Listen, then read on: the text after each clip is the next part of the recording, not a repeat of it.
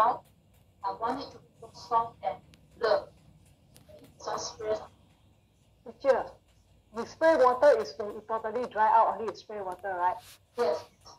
If it's still wet, we don't need to spray any water. If you want to have the wet look, then we spray water. Oh, okay. Thank you. And we won't spray too much. Okay? Just enough for you to touch up. Okay? Okay. So because the big flower is our focus, that is the main focus. So the small flower is just like accompany the big one.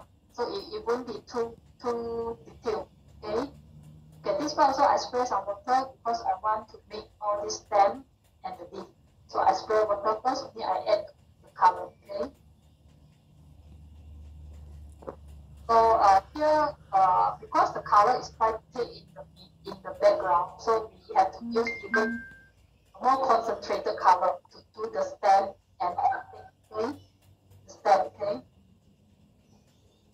So you can see this is painting using negative space concept.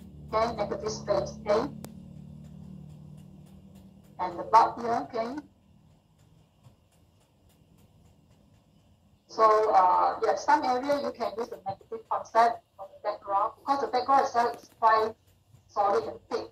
Okay, so if you keep painting a very a thick color, if you make your whole painting look not transparent, and the color all go very thick, then will not be nice for watercolor.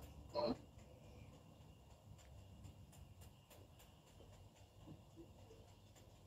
So you can spray water, okay, anytime you want. If you think your paper dry up, and then, but you still want to have the red look, okay.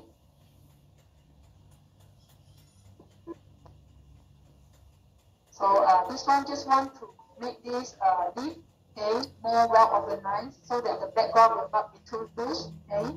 Because we have most of the background area is very loose shape, loose form. So here front I add some stroke, okay? Add some stroke to give this part nothing to see, okay? Nothing to see, okay?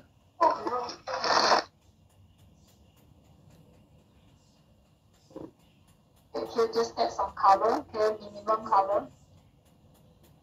And here I put some yellow, okay, to highlight, okay?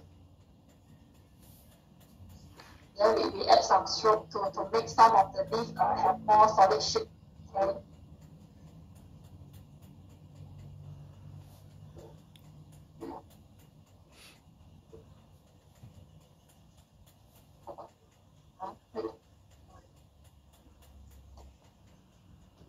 This is the one, okay? This is the one here.